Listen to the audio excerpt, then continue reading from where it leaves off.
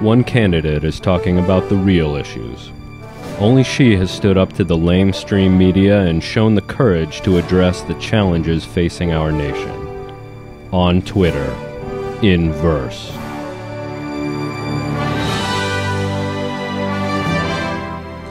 Elinor Lipman has been called devilishly and deliciously witty by Judy Blume.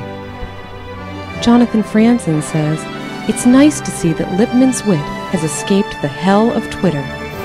And Jodi Picoult says, "With humor, wit, and no small share of brilliance, Lipman's cataloged the 2012 race in rhyme and under 140 characters." This fall, choose Elinor Lipman as Tweet Laureate and guarantee a funnier future for America.